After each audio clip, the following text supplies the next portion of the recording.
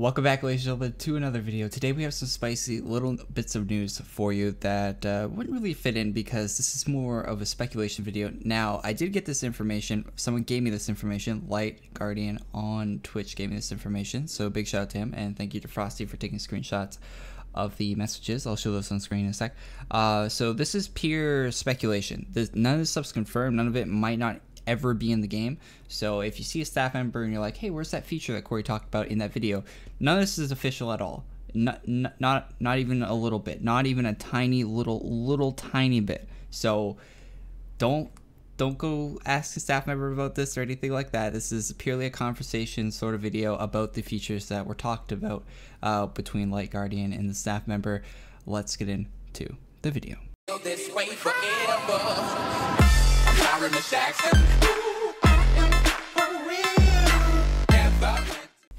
Okay, so I don't have a lot of info. It'd be a very short video, don't worry. But I do have a little pieces of very interesting stuff that may or may not happen in AdventureQuest Worlds in the future. It is really not up to me to decide whether or not it happens. So let's get into it.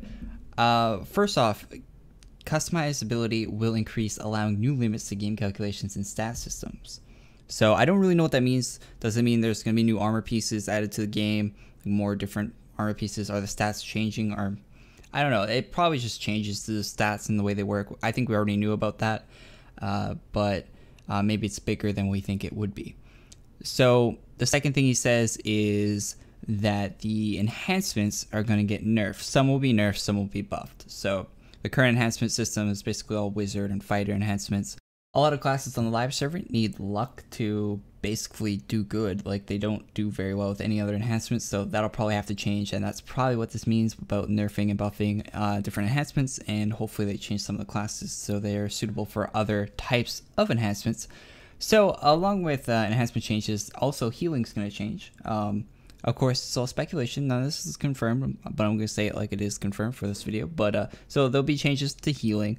It won't be as powerful. Combat will depend a lot more on nuking down your targets, making them die faster, and the healing, it's going to be a lot harder to stay alive, a lot harder to sustain. I'm going to guess Arch Paladin is going to be super overpowered when that happens because of the skill set of Arch Paladin. But we'll have to see about that. I think healing classes are a little overpowered right now. The amount of health they heal, like especially on the testing server, like huge, like 10k heals, like 10k dots and stuff, or HOTs, I mean.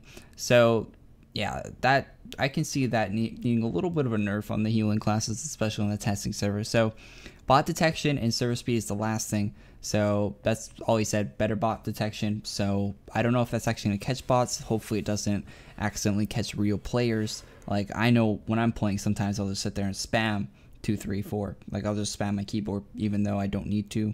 I just sit there and spam it because it's easier to do that than actually paying attention. Like, if I'm doing something else, like reading chat or something, it's a lot easier to just spam it than to actually play the game. So hopefully you don't get punished for that, because if I can't spam my keyboard anymore, I'll probably just stop playing, to be honest. So hopefully they find bot detection that doesn't kick out real players. And yeah, that's about it. Server speed, I don't know what that means, but maybe higher frame rates with testing server, but we have to wait for an actual client before we can get a good frame rates with a Flash player. Yeah, so that's about it for this video, guys. Tell me what you think about this. The healing changes probably not going to impact the game too much. I think don't overreact on that healing change. I think it'll be smaller than what you're anticipating. But who knows? We'll see when the updates actually go live. Oh, and he also said, which wasn't in the screenshots here because I didn't take these screenshots. I probably should have took some screenshots of the chat. He also said that the certain moderator said that the server rewrite was coming very soon. They said that in game in a Yulgar. So I don't know.